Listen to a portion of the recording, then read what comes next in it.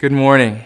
I'm Joseph Madelon, and I've been so blessed in life, I wanted to find a way to give back more, a way to truly serve you. And together with some amazing people, we've created It Matters, because we believe it truly matters how you start your day. So this message coming to you today from some phenomenal ministers will be motivating, inspiring, and passionate. We know if we can get your mind in the right place, you'll be in the right place for everything God has in store for you. We truly appreciate the opportunity to give you this gift, so please enjoy the show.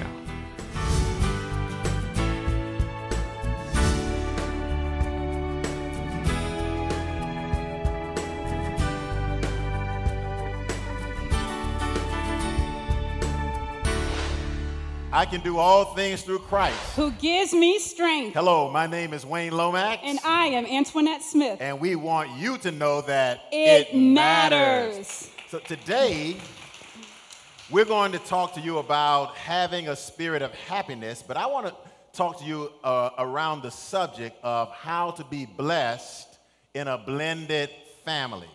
Because increasingly what I'm discovering is that more and more people are somehow connected with a blended family. I happen to serve as the pastor of the Fountain of New Life in Miami Gardens, Florida, and the first family is a blended family. So Antoinette, tell us a little bit about your family history. Yes, I grew up in a blended family, and today I have my own blended family. Well, that's awesome because you've experienced the benefits of being in a household where persons have come from different places, had different experiences, and it seems like it's worked pretty well for you. It has. Well, that's awesome. Now, many people in our audience may not know the definition of a blended family, so since you have so much experience with it, I'm going to ask you to give us a good definition. Absolutely. A blended family is when two people come together and, Pastor, they love each other, they get married, and at least one of them come with children, lovely children, from a previous relationship. Lovely children. Lovely children. Well, I've known some people that blend with some baby's kids, so it ain't all lovely. Amen. But anyway, you know, when all of these people get together, new kids, new mom, new dad, there are quite a few of emotions that can take place under this new household. And so I want you to share with us some of the feelings that might exist in this blended family environment. The one I love the most is joy. That's when everybody loves each other, Pastor. I am glad you're my stepmom. I'm glad you're my stepfather. And then we have resentment. Okay, I hate this one, but it exists. You know, anger comes in and it stops the blended family from being a healthy family. Yeah, that resentment really comes from an angry place, and really it makes an unhealthy environment for a family to develop. Anything else that might be happening there? Yes, we have apathy. Apathy is when that person either doesn't express their feelings well or they refuse to express their feelings. So you may ask them something like, do you like me being your stepmother? Well, you good. I don't care. Everything's all right. You know, you're a good stepmother, whatever, you know. Well, we have joy, we have resentment, we have apathy. Well, if you're dealing with apathy and if you're dealing with resentment in your home, things can get very tense. You know, as a matter of fact, sometimes it can escalate to a crisis. So what we're going to do today, we're going to offer you some tips, and you can write this down. We're going to use the acronym TABLE. So you can write this down. We're going to give you 5 tips that can help you have a wonderful experience in a blended family context. Because I want to tell you why this is so important, because most of the people who we love and adore from the Bible grew up or lived in blended families. So Antoinette, tell us, what does the T in TABLE stand for? The T in TABLE stands for talk. You do that really well. Keep going. Blended families, we must talk to each other, and it must be continuous. The second thing, A, acceptance. We have to accept people for who they are, and remember, refuse to judge them. Well, in regards to talking, amen, in regards to talking, the Bible says speak the truth in love. And when it comes to acceptance, the Bible teaches us not to judge, because to the same degree that you judge others, you will be judged yourself. Amen. And so the third thing is what's the B for? The B is for believe. You know, we dream about having a wonderful, loving, blended family, but you have to believe that it's going to happen. It's a process. It doesn't happen overnight. And the Bible says that all things are possible to the person that believes. Now, I want to offer one, and so I want to teach you something here because you're a great talker. I want to teach you to listen. Amen. Now, God gave us 2 ears and one mouth, which means you ought to listen at least twice as much as you talk. Somebody say amen. Amen. And so it's important that we listen. The Bible says be swift to speak, be swift to hear, slow to speak, and slow to anger. And then finally, use empathy. And that means try to feel what the other person is feeling. If you are the new mom, there are children already there, try to understand what the children are feeling. Okay, so let's wrap this up. Blended families can be a blessing. And it's a great place to practice how to love other people who are different from you. So remember, whether your family is blended or not, there's no place like home. And we want you to know that it matters.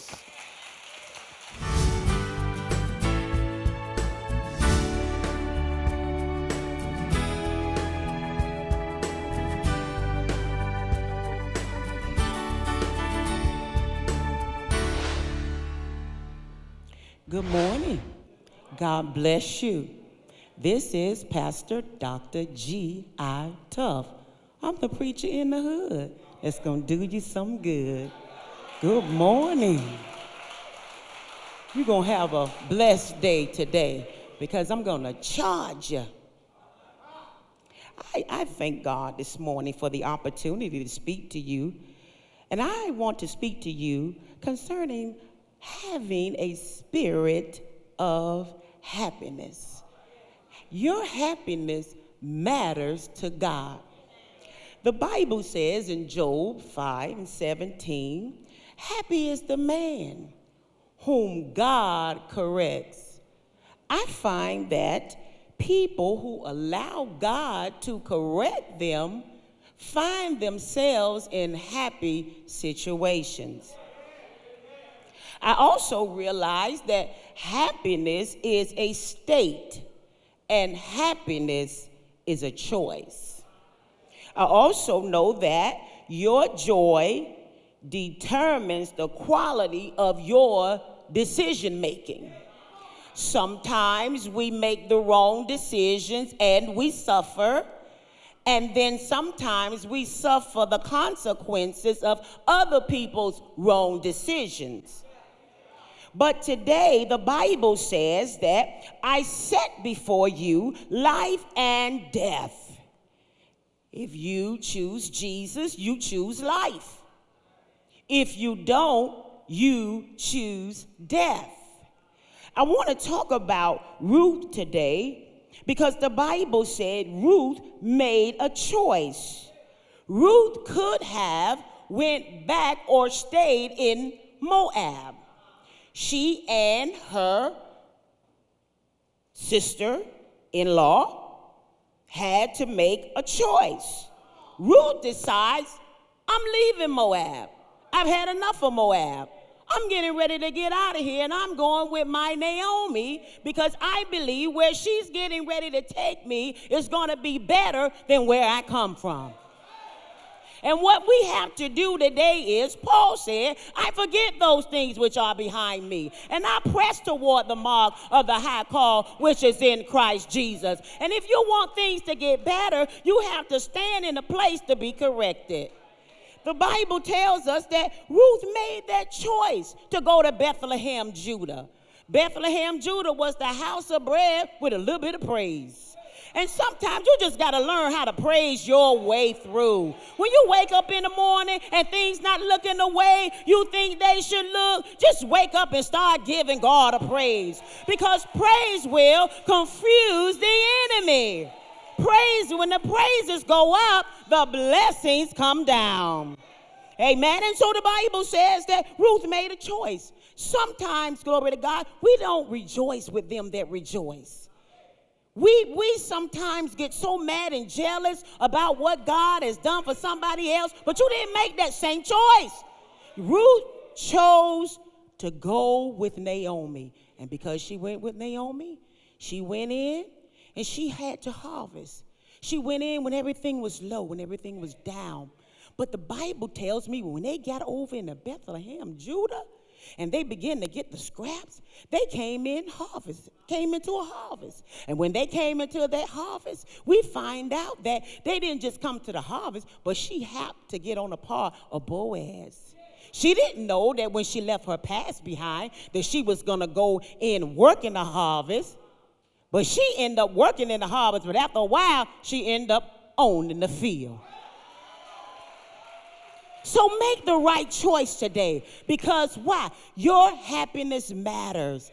I want to bless you all the way from Miami, Opelika, Florida. I am the pastor, Dr. G. Atta, from Church of Deliverance through the blood of Jesus. God bless you.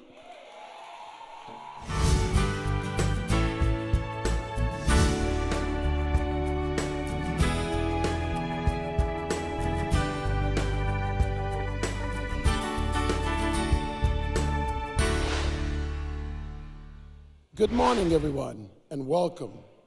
For It Matters, we welcome you to the broadcast this morning. If you have your Bibles, go with me to the book of Acts. Acts, the 26th chapter, and verse 1 and 2. These are the words.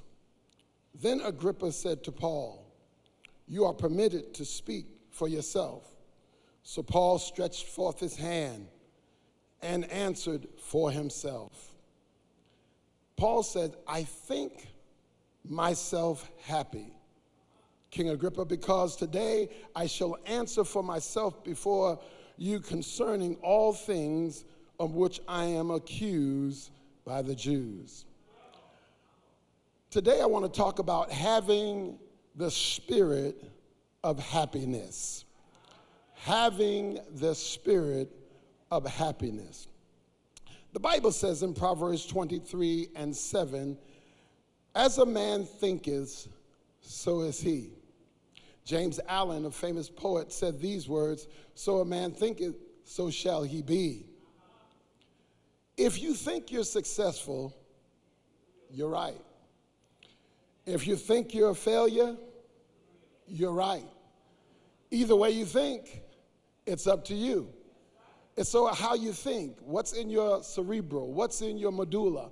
How do you think? How do you see yourself? It's how a man thinks. And so Paul is there before King Agrippa, and he has the opportunity to share with him the gospel. And my brothers and sisters, I want to share with you that we have to manage how we think. You see, our happiness is determined on how we think. How we think of ourselves, how we think of our situation, how do we think of our future, how do we think of our past, how we think of our present. It's all according to how you think.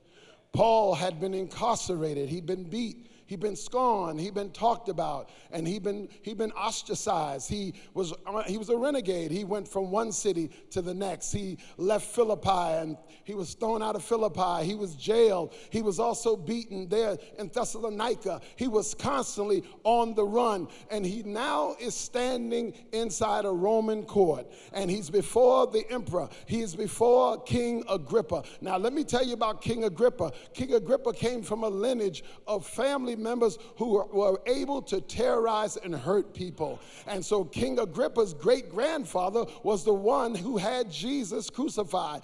Also, King Agrippa's grandfather was the one that had John the Baptist's head cut off. And here he is standing before King Agrippa. And King Agrippa says, "Paul, I sentence you, I'm allowing you to speak. What say you?" And Paul said, "King Agrippa, I thank you for this opportunity, but I want to let you know, in spite of all that I've been through, I just want to let you know, I think myself happy." There's somebody here today that has been through a whole lot. You probably had a foreclosure.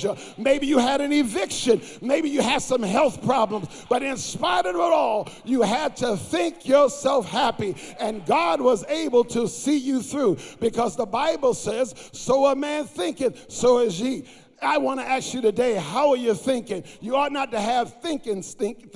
You ought to be thinking strong. You ought to be thinking victoriously. I want you to know that God is able to help you do anything but fail. The Bible says God will put your mind in perfect peace. Whose mind? Tell your neighbor, God says, my mind must be stayed on thee. I'm so glad that we're encouraged today. Paul says, I'm happy because, first of all, I'm wise. I used to kill Christians. I used to crucify them. But now I'm on the Lord's side. I'm wise. I'm no longer wicked. And so since I'm wiser and I'm not concerned about my future, I'm not concerned about anything, I think myself happy. Let me also tell you why I think myself happy. Although I was incarcerated, although I was in jail, I was able to witness to everyone around me. And God told us, go ye therefore to all the nation and preach the gospel. Why?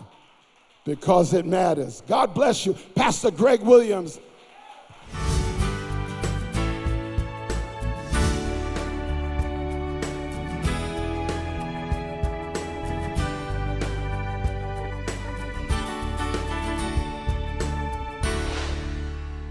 God bless everybody. I am Pastor Alain Charles. I'm the pastor of an Haitian church called in French l'Église de Dieu Fleuve d'eau vive. In English, it's called Rivers of Living Water Church of God. I am very happy to be here with you, just to talk to you, especially about having a spirit of happiness. We live in the time where so many people lost their happiness. Some of them killed themselves because they don't know how to get it back. They don't know how to get their happiness back, so they kill themselves. However, tonight we read in the Bible, especially in John chapter 15, Jesus was talking to some people, and he said, I am the true wine, and my Father is the gardener. You are the branches. If you want to bear fruit, you need to remain in Jesus. And Jesus was talking to them. He said a lot of secret to them. Especially if you lose your happiness, you can get it back in Jesus. Because Jesus said in verse 7, if you remain in me and my words remain in you, ask whatever you wish and it will be given you. That means whatever you lose, you can get it back in Jesus. If you lose your happiness, Jesus can give it back to you. As long as you believe in Jesus, he can bless you, he can help you have it back. And Jesus said in verse 11, he said that I have told you all this so my joys may be in you and your joys may be perfect. That means if you have Jesus in your life, you believe in Jesus, he will help you get back your joy. He will help you get back your happiness. Only Jesus can help you have back your happiness. No one else. Even though you smoke cigarette, you cannot have it back. Even though you drink a lot of alcohol, you cannot give it back. You cannot get it back. However, if you listen to the word of God and you believe in Jesus Christ, you can get back your happiness. This is the reason why everyone who believes in Jesus, whatever the moment in their life, you see they always have joy. Because in Jesus, you can have a complete joy. Only Jesus can give you joy. Only Jesus can help you get it back. Tonight I would let you know, if you lost your happiness, Jesus can help you get it back. Let's get back our happiness in Jesus Christ. Only Jesus can help you have back your happiness. When you believe in Jesus, he gives you his words. And this reason that he said, I have told you this, so my joy may be in you, and your joy may be complete. Look, only Jesus, when you believe in him, he will bless you, and he will help you get your happiness back. Tonight, I want to let you know, if you lost your happiness, we have Jesus. If no one can help you get back your happiness, Jesus can help you. If no one can help you again, maybe you feel that you're lonely, no one can support you, no one can talk to you, no one maybe can help you have it back, believe in Jesus. Listen the word of God, and you will be blessed, my people. I am the pastor of Rivers of Living Water Church of God. Look at it at 1835 West Dixie Highway, Miami, Florida, 33161. May God bless you. Believe in Jesus, remain in Jesus, and you will get back your happiness. May God bless you.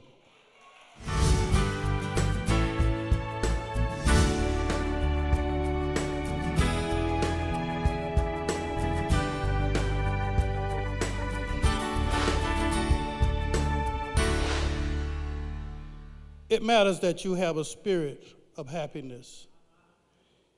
If you would go with me to John chapter 14, verse 16, it says, and I will pray the Father, and he shall give you another comforter, that he may abide with you forever. Everybody has a spirit. It's either spirit of darkness or of the light.